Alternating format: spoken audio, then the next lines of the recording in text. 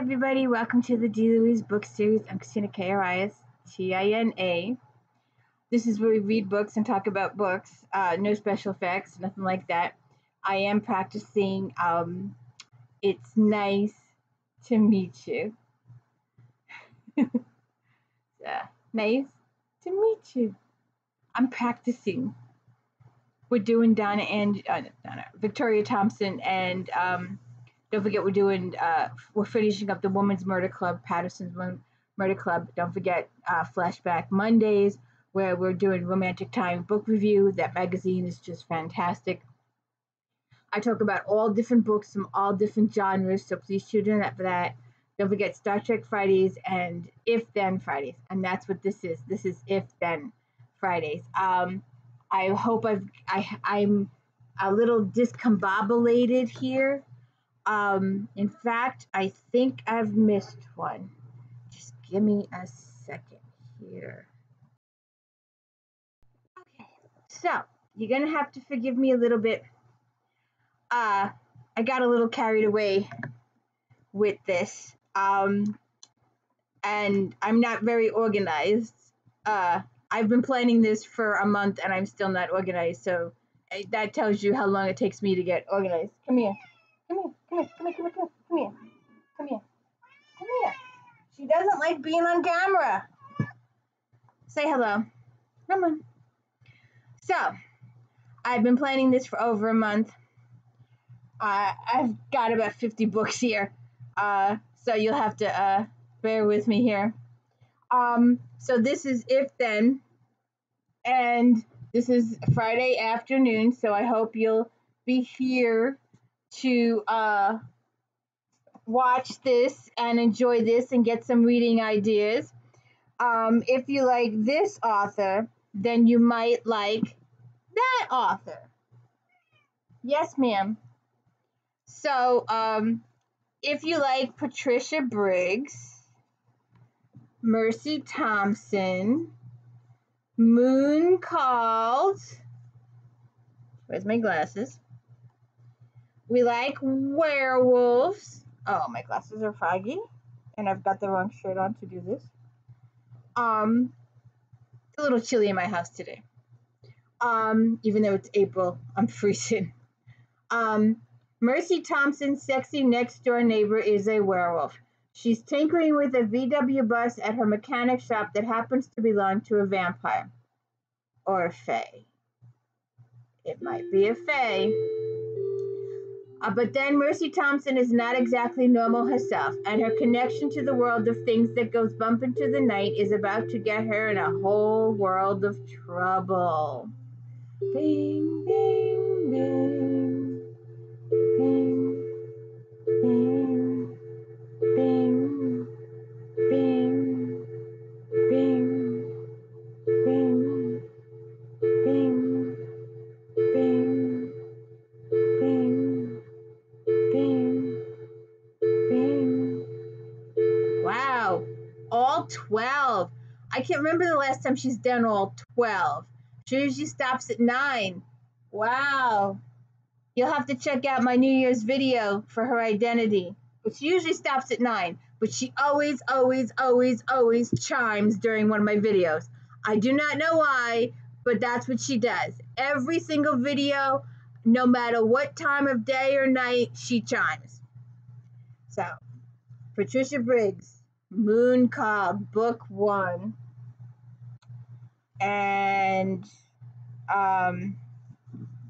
Book 2, Cry Wolf. Anna never knew werewolves existed until the night she survived a violent attack and became one herself. After 3 years at the bottom of the pack, she learned to keep her head down and never trust dominant males. Then Charles Cornick, the enforcer and son of the leader of the North American werewolves, came into her life.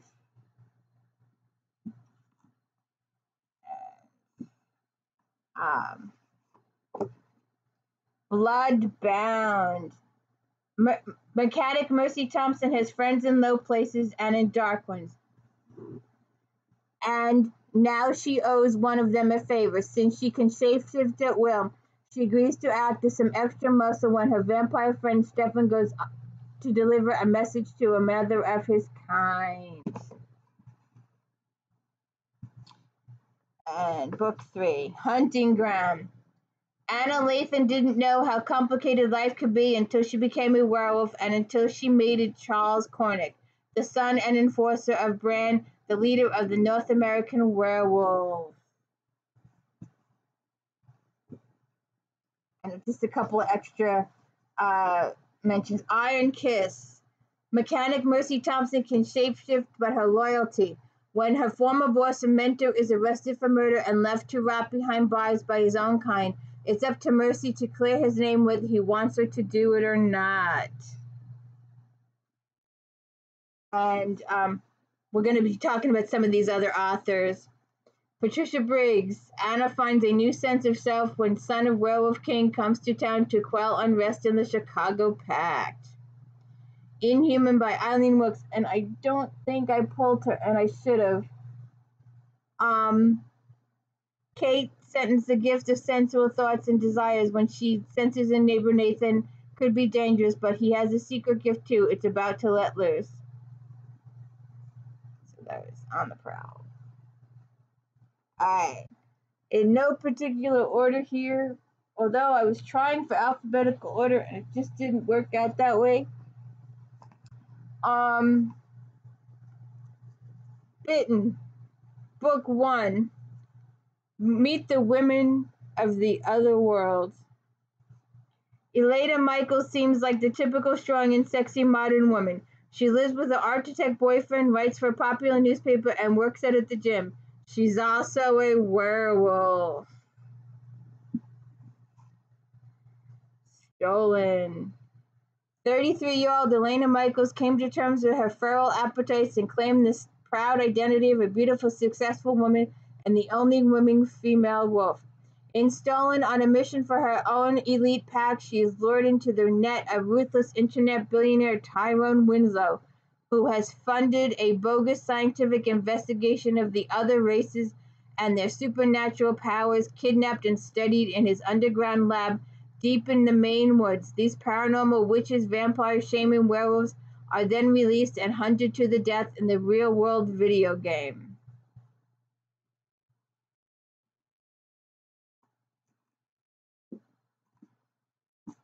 I don't think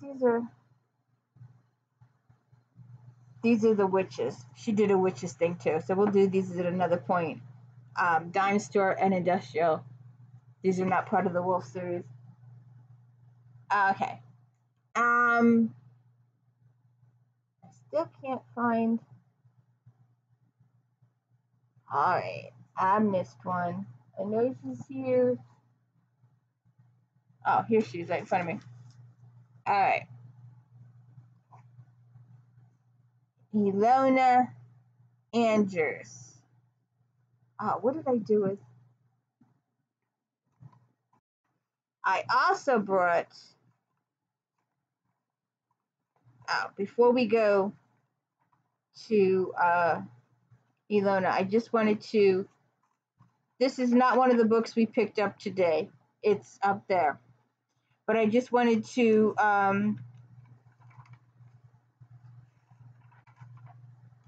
we've done this. You'll have to check out my August 2008 Romantic Times book review. But I just thought I would read. Where is she? Urban.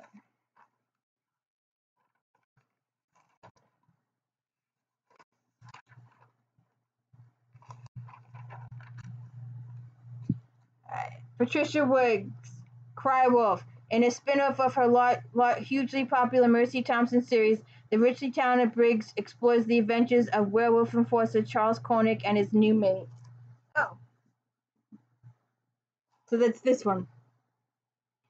And it got 4.5 stars. The first Alpha and Omega book deals with more details about werewolves and the Cornick family. Revelations about the past shock in this utterly gripping novel races to its climax. Briggs is a truly master storyteller. So we talked about this already. So I just thought I'd bring that up in our werewolf situation there. Was it the only one in this one? Okay. So that's done. That's there. Okay. And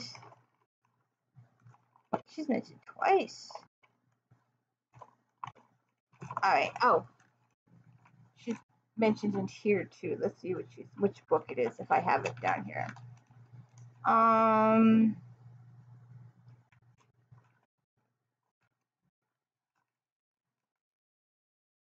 Hunting Ground. Did I do that one? Yes, I did. Here we go. Hunting Ground. Got 4.5 stars. Charles and Anna Cornick are back in the latest Alpha and Omega novel, and this time they're forced into the most hazardous of occupations, politics. The timeline in this offshoot but no less extraordinary series runs slightly behind the Mercy novels, and its main focus is the world of werewolves. So, we read this already. So I just thought you could get a little review from a third person. And if you want to see more, actually, we're going to be doing this next month. This is September 2009. So next week, you'll see this magazine done in full detail. We'll be doing that book. Also, I don't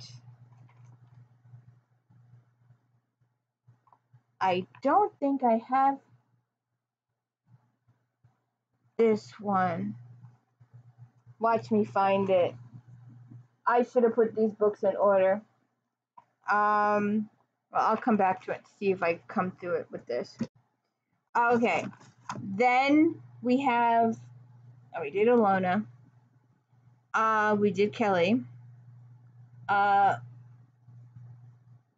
We have Cheyenne MCCRAY, No Werewolves Allowed. Nick's sixth sense tells her that life in the slow lane is up. As a half-human, half-drow private eye, Nyx is the go-to girl for tracking demons in the night. So when several of New York City's werewolves go missing, alpha werewolf Dimitri Bitro hires Nyx for the job, but this time she must leave the dark alleys and bright lights behind.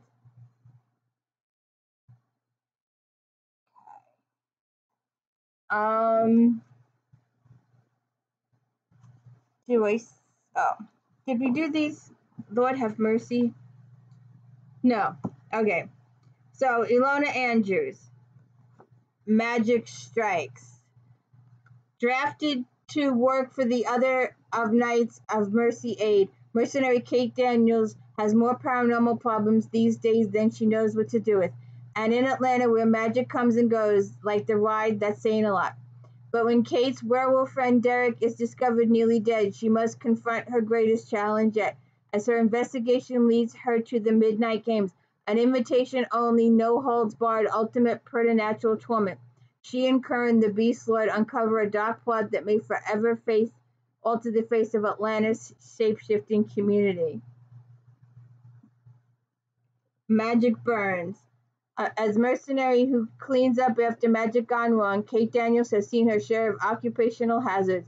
Normally, waves of paranormal energy ebb and flow across Atlanta like a tide, but once every 7 years, a flare comes at a time when magic runs rampant. Now Kate's going to have to deal with problems on a much bigger scale. Magic Bites. While the magic is up, rogue mates cast their spells and monsters appear. While guns refuse to fire and cars fail to start, but the technology returns and the magic recedes an unprecedented predictably as it rose, leaving all kinds of paranormal problems in its wake.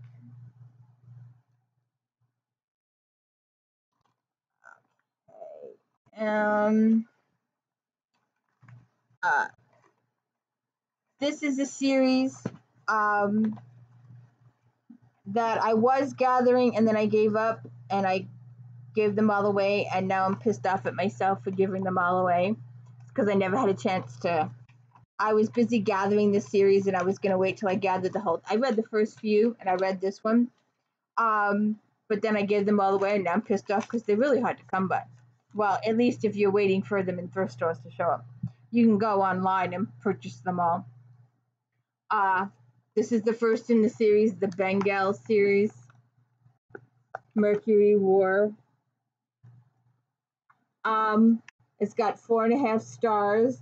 As the newest chapter in Lee's scintillating Breed series demonstrates, trouble is brewing, adding political and social layers to these supremely sexy action-adventure tales, gives them depth and continuity. For those who like their paranormal scorching, look no further. The lion breed enforcer Mercury Warrant believes he lost his destined mate years ago.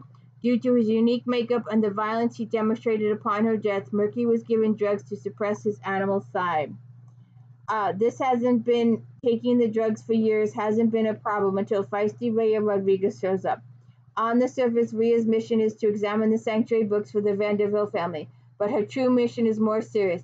Someone is smuggling out dangerous information to pharmaceutical companies, and that leak must be plugged at once. Rhea knows all about Mercury and his mate, so despite the intense attraction between them, she doesn't want to get involved.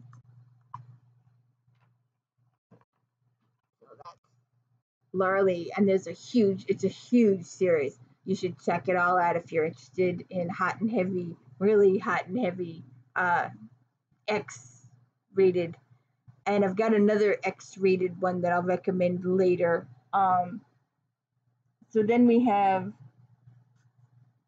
let's see, these are in the magazine, so let's see which one is here. We did this in December 2008. We covered this book. So please check out my Flashback Monday for 2008. So let's check. Oh, Douglas is in here too, but not this one.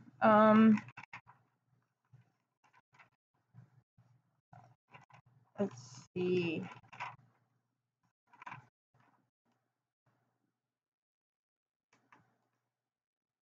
On the Prowl. 4 stars. Round 2 of the offbeat first-person tale of urban werewolf series throws this game heroine headfirst into more trouble. Sophie's struggles lead to a humorous yet slightly scary scenario, and McInerney's storytelling ability ensnares the readers who will be clamoring for round 3. Austin werewolf Sophie Garou's plan to stay under the radar of Houston werewolf pack suffers a severe blow when she receives a summons to appear before them.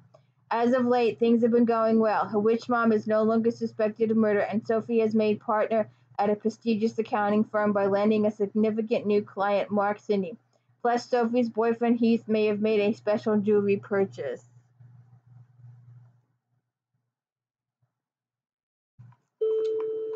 Okay, and she appears in another book. This is March 2008, so this is obviously the first one. So I should have checked the dates on these to do these in order. But that's just me.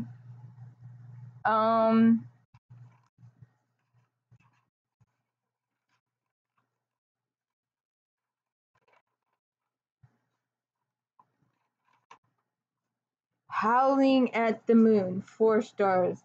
This one werewolf who was very much in the closet and McInerney's first-person chronicle of Sophie's attempts to stay there are highly amusing. This launch book of supernatural trilogy takes tales of urban werewolf is humorous and eventful as the heroine gamely struggles to keep her life on track. Setting up a romantic triangle also adds spice and interest to the series. Sophie Garou seems to have it all, a great job at prestigious accounting firm, a closet that rivals a Nordstrom showroom, and a boyfriend who isn't afraid to use the M word.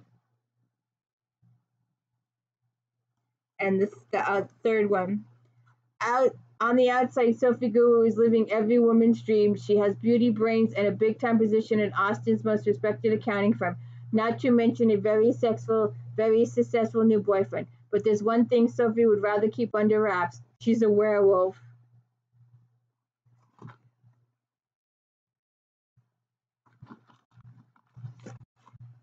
Okay, so that's that one. Oh. And I just knocked over my entire pile of books. Oh, okay. We did Laura Lee, we did that.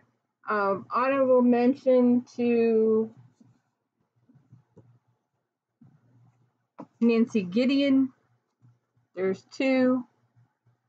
Detective Charlotte Casey is growing used to the secrets that came loving with the mysterious leader of a shapeshifter clan. But that doesn't mean she has to like it. She avoided complications of the heart all her life. But when it comes to irresistible Maxavor, she'll force the truth out of him if she has to. Time is almost up. Hunted by the deadly trackers his nefarious father warned him about, Max is transforming into a preternatural force he can't explain, and Cece will never understand. He's tempting the dangerous limits of their love, but it's her curiosity that could get them both killed. New Orleans homicide detective Charlotte Casey is dedicated to bringing down the crime boss responsible for her father's murder. Using Jimmy Laguerre's mysterious and irresistible right-hand man is a dangerous gamble, and not only due to his reputation as a monster, more monster than man, but because her feelings for Max are complicated. And, alright, let's see if I can get these in order here. Christine Warren. Wolf at the door.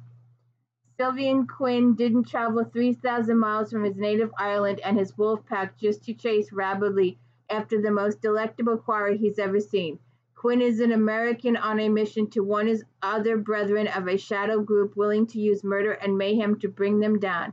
But one whiff of this fox woman's delicious honeysuckle fragrance, and he knows that she is more than a colleague or a conquest. She is a mate.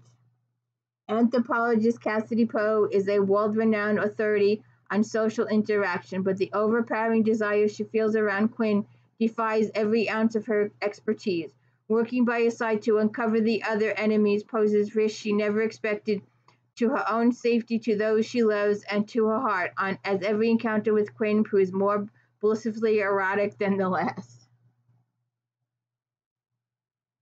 Let's see.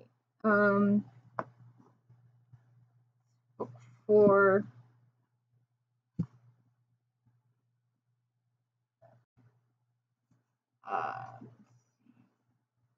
I don't know which order these are in. I do apologize. Big Round Wolf. Missy Ropert's fantasies have revolved around Graham Winters since the moment they met, but the imposing leader of the Silverback Werewolf clan always seemed oblivious to Missy's existence. At least he was until Missy collides with him at a party and then abruptly runs away, arousing Graham's interests and desires. A white light covered in darkness. Noah Baker never wanted to betray the others, but if his military commanders want him to covertly investigate a lupine scientist whose extraordinary research on sensory perception of werewolves could be used to develop werewolf sharp sensors in human soldiers, Noah must oblige, even if it means deceiving the woman he desires the most. Rennie Landreth is a wolf on the run, pursued by shapeshifter stalkers and slobbering pack of killer coyotes.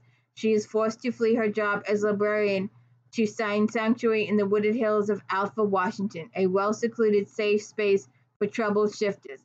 Alpha is Rennie's last hope, but the first person she meets there is a gorgeous alpha male with fiery eyes, fierce tattoos, and one ferocious appetite for her. And Born to be Wild. I couldn't get the price sticker off. It's kind of glued. Teaming up with ferociously sexy Eli Pace, a full-time sheriff and part-time wereline, Josie tries to contain the shape-shifting problem before it spreads like a virus. But when more shifters get infected and struck in their animal forms, the fur really begins to fly. Josie and Eli have to find cause first before the whole town goes to the dogs. Okay.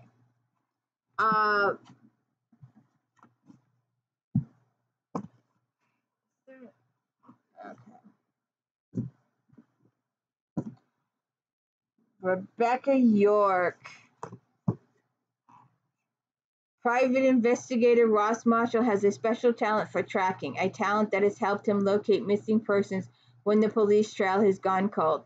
Now his current case has led him to a body buried in an isolated rural area, and a serial killer is looking for a new victim. But while gathering evidence for the police, something goes very wrong. The last thing genetic researcher Megan Sheridan expected was to discover her client shot and unconscious. Wash Marshall had requested her to run genetic samples on him, but instead of taking blood, Megan found herself tending his wounds. Although frightened by the secrets she knows he is hiding, Megan is compelled to him by a force she can't explain or resist. Ross tries to deny the ancient instincts clamoring for him to take Megan as his mate, for to do so would sentence her to a lifetime of sorrow.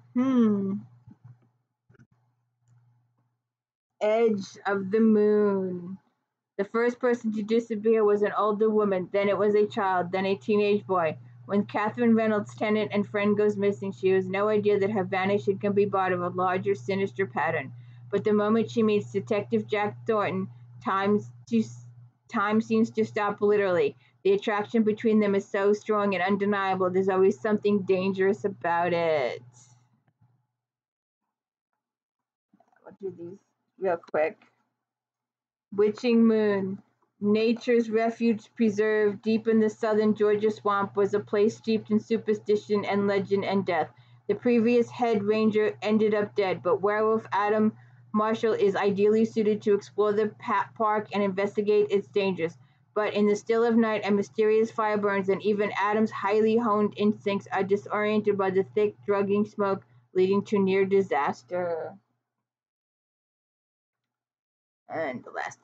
Johnny Marshall spent his life looking for trouble until a bar brawl left him half dead. Needing a fresh start, the young werewolf headed west and changed his identity. As Sam Morgan now, he dedicates his life to protecting the environment and steals from those who abuse the land. His latest target is a lumber baron, but before Sam has a chance to implement his plans, he encounters the most beautiful woman he's ever seen. The problem is he's the lumber baron's daughter.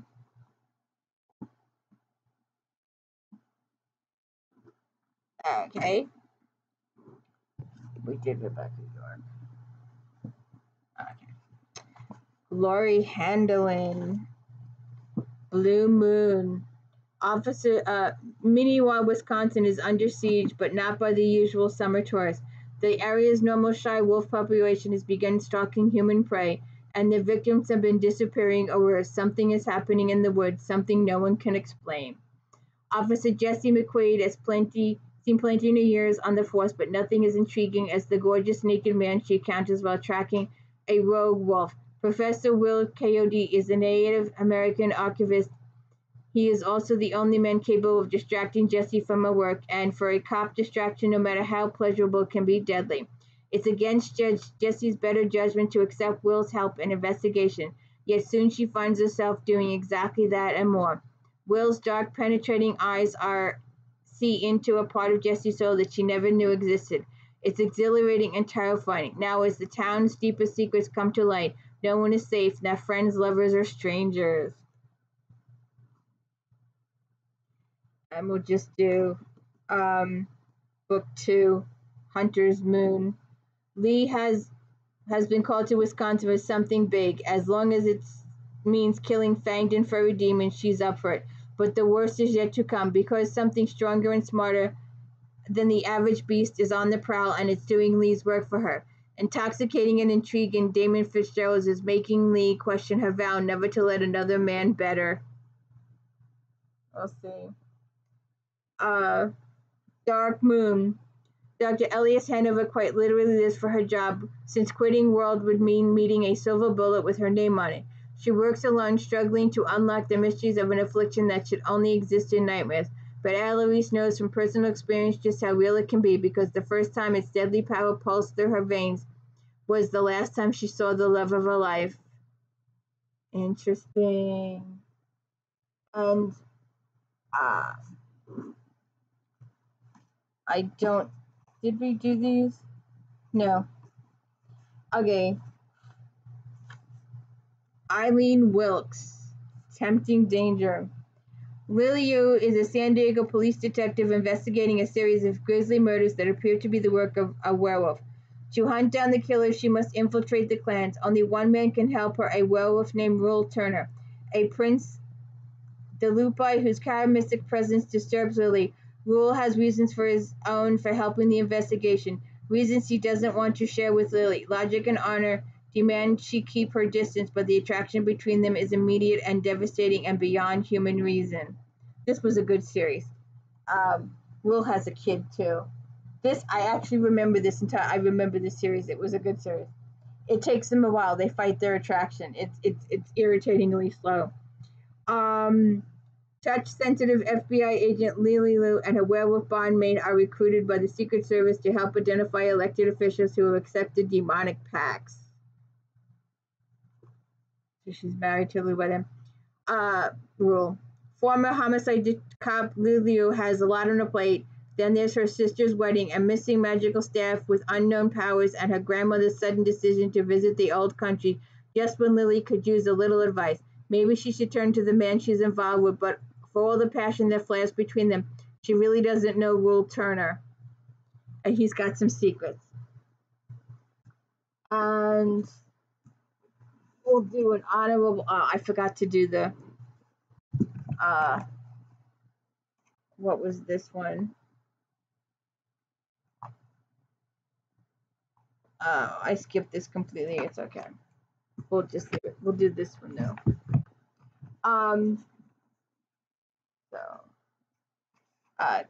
Carl Nielsen Douglas.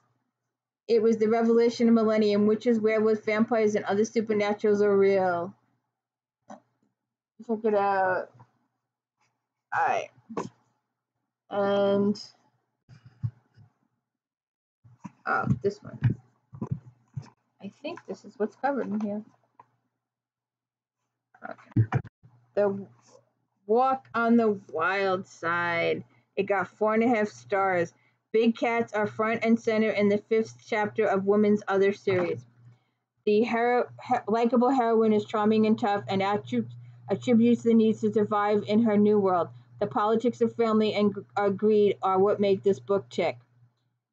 A car accident triggers an other shifter change in Tennessee librarian Kitty Sugarman, who until that moment had no idea that her missing biological father was a lion shifter.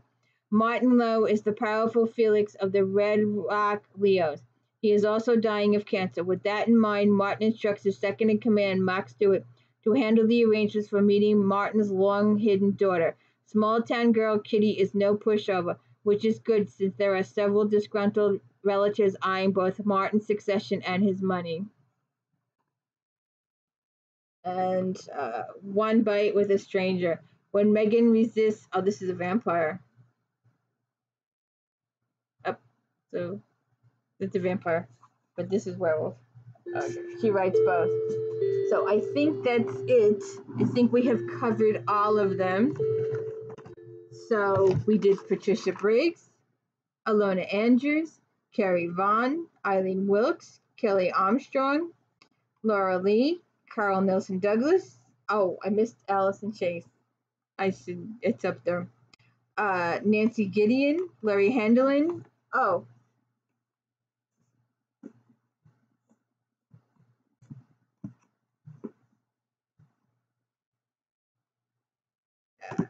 J.D. Tyler. Savage Awakening. After a mission goes horribly wrong, Eric Savage is taken prisoner. Turned to the brink of despair, he makes a stunning discovery. His packmate, Micah Chase, who was reported dead, is a fellow captive. Equally shocking is that when the Alpha team arrives in full rescue mode, they are accompanied by a woman, an absolute stunner with sable hair and a spine of solid steel. LAP officer and psychic dream worker Rowan Chase has priority, his brother. Micah recovery, still she can't help but be drawn to Ari, the ruggedly handsome wolf shifter. Black Moon. Ever since he saved Dr. Mackenzie Grant's life, Panther shifter and sorcerer Karen Black has had trouble keeping the beautiful doctor out of his thoughts and his heart. The brush with death awakened in a tense passion between them, one that for time has notorious loner getting his guard. When the Alpha Pack battling an evil Fae who was slowly gaining control over Kaylin's mind, Kaylin can no longer trust his own actions, so he breaks up the affair with Mackenzie in order to save her life. Primal Law. After a massacre decimates his team and leaves him crippled, Jason Law must learn how to fight and battle the anger and guilt overwhelming him. On the run from her employer, brilliant lab assistant Kira Locke has evidence that leads the Alpha Pack on a hunt to someone targeting human civilians with pay abilities. And I don't think we did these. These will be the last ones we do.